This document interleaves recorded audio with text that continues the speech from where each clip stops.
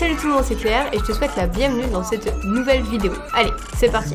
Alors dans ce nouveau tutoriel, je vais vous expliquer comment jouer à vos jeux de PlayStation 5 sur votre PlayStation 4 grâce à l'application qui s'appelle PS5 Remote Play, ou autrement dit une lecture à distance qui va donc vous permettre de pouvoir effectuer cette opération. Alors juste avant de commencer cette vidéo, je vous invite à cliquer en haut à droite sur le lien qui va s'afficher si vous voulez voir mes autres tutos PS5 ou mes autres tutos en globalité. Allez, c'est parti. Pour commencer, on va cliquer sur le lien en haut à droite qui s'appelle paramètres. Une nouvelle page s'affiche, on va cliquer sur système, puis ensuite on va cliquer sur lecture à distance. Sur la droite, vous avez activé la lecture à distance. Je vous invite à l'activer, donc à mettre le bouton sur le côté de droite.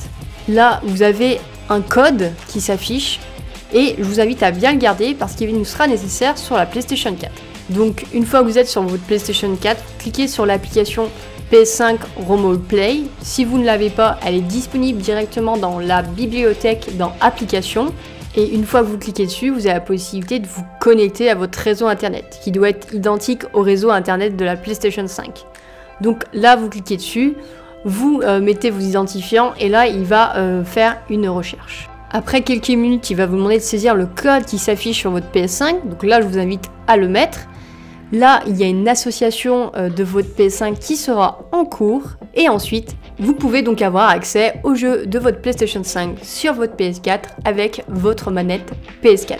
Et ensuite, si vous voulez arrêter de jouer, vous cliquez tout simplement sur le bouton PlayStation, le bouton rond de votre manette.